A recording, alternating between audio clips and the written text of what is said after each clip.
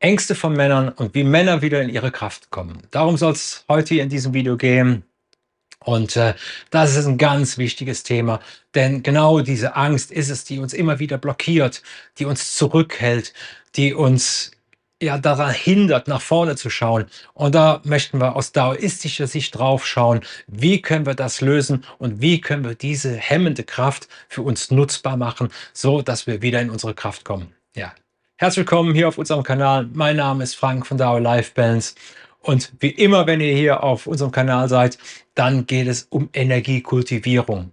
Also kultivieren ist das Speichern, das Lenken, das Mehren, das Nutzbarmachen von Energie. Und wenn wir von Ängsten von Männern reden, dann ist es natürlich klar, wie kriegen wir das gewandelt.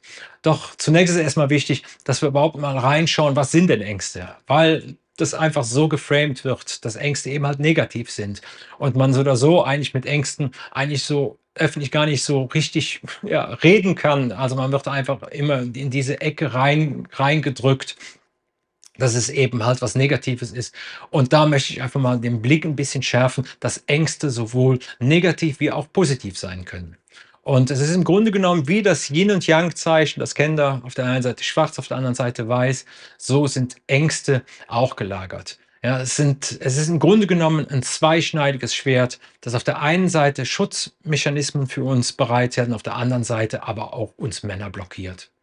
Und da ist es erstmal wichtig, um überhaupt mit seinen Ängsten umgehen zu können, ist es erstmal wichtig zu verstehen, was sind denn Ängste?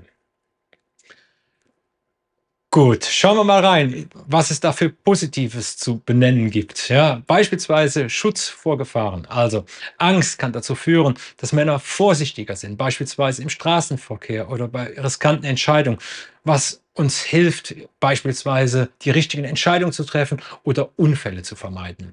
Also das kennt auch jeder. Und dessen muss man sich einfach mal bewusst sein, dass die Angst vor einem Unfall dazu führt, dass man langsamer fährt. Und das ist eigentlich mal echt was Positives. Das heißt, man hat eine Erfahrung, man hat einen gewissen Background und das führt eigentlich dazu, dass man nicht blindlings gegen den nächsten Baum rast. Und das zeigt eigentlich, dass Ängste auch positive Seiten haben. Ja, aber es ist eben halt meistens so, dass uns Angst eben halt bewusst wird, wenn sie uns eben halt, ja, einschüchtert, wenn sie uns blockiert, wenn sie uns lähmt. Ja, und wenn man diese negative Angst, wenn wir uns da mal was anschauen, dann kann man das vielleicht in der Überschrift zusammenfassen: Vermeidung von Herausforderungen. Ne? Also das führt dazu, dass übermäßige Angst bei uns Männern uns davon abhält, beispielsweise beruflich oder persönliche Chancen zu ergreifen. Und diese Unsicherheit, die blockiert uns häufig. Also, das kennt ihr vielleicht auch, ne? Es liegen einfach Chancen vor dir und diese Abwägung fällt dir schwer und dann führt es dann doch häufig dazu, dass dieses Risiko, naja, ich weiß nicht, dann doch eigentlich zu einem Rückzug führt und das wäre eigentlich doch die Chance gewesen, um beruflich oder privat auch richtig durchzustarten. Also, in dem Augenblick ist diese Angst nicht begründet, sie ist negativ und sie hemmt unsere Energie. Denn Angst ist unterm Strich Ausdruck von Energie. Und das ist wirklich total wichtig. Ähm, Ich benenne vielleicht noch ein, zwei Punkte, weil es einfach wichtig ist, um einfach geschärft auf diese Angst mal zu schauen. Ne? Beispielsweise äh, wäre ein positiver Effekt von Angst, es fördert einfach Disziplin. Ja? Die Angst vor Misserfolg, wenn man es mal so rum betrachtet, oder vor Rückschlägen, kann motivierend sein. Ja? Das führt dann häufig dazu, dass wir Männer disziplinierter arbeiten, um unsere Ziele zu erreichen. Auch das ist einfach ein positiver Effekt. Ja.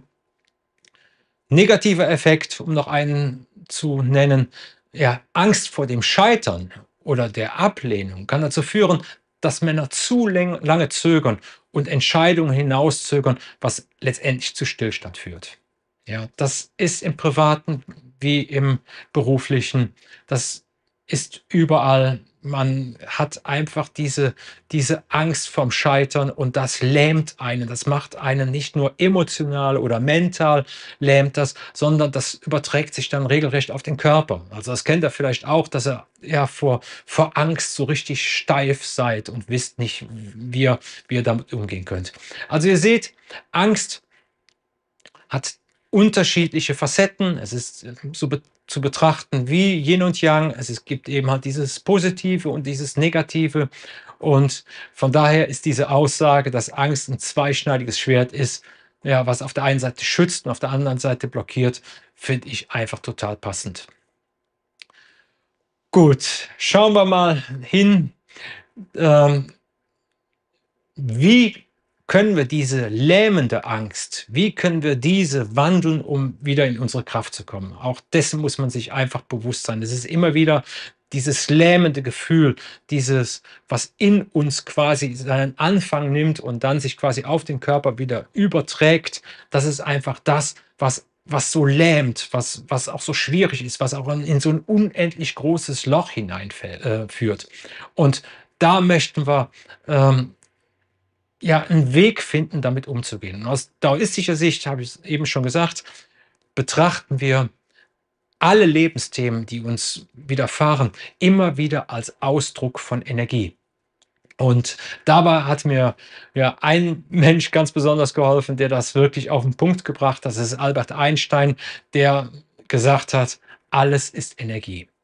Und das ist was man sich auch erstmal klar werden sollte. Das ist einfach so schnell erzählt, aber da steckt wirklich schon ein echtes Fund dahinter.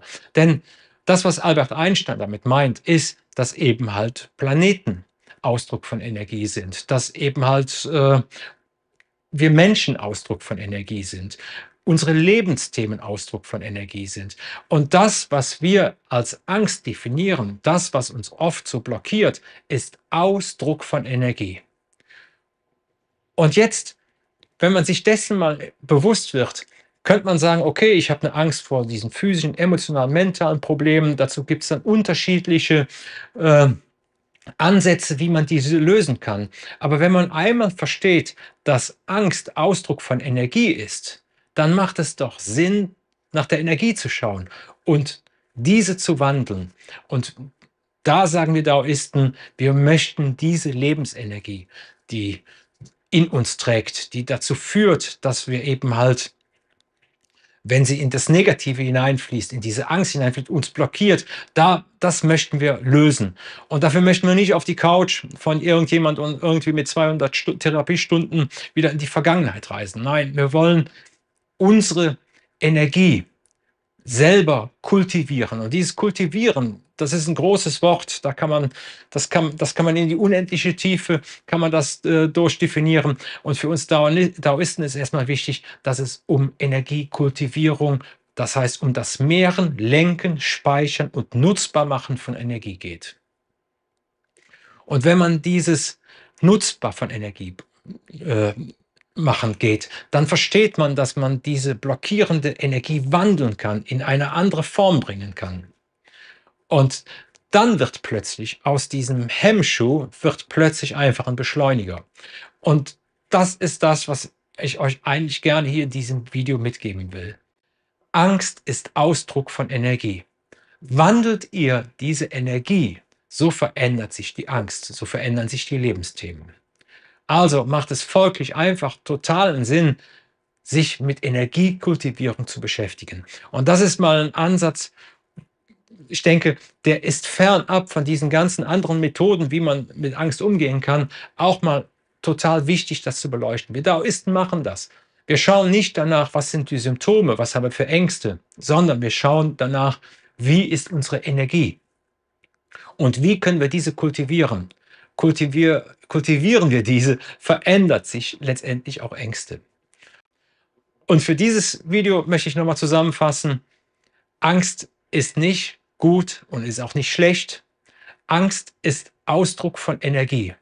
Und wandeln wir die Energie, und dazu hast du alle Möglichkeiten, dazu brauchst du nicht besondere Gene oder sonst irgendwas, dann verändern sich deine Lebensthemen. Ja, und in diesem Sinne, danke fürs Zuschauen. Wenn ihr Interesse habt, lasst ein Like da, schreibt das in die Kommentare, würde mich riesig freuen, da mit euch in den Austausch zu kommen. Und ansonsten sehen wir uns beim nächsten Video. Bis dahin, ciao.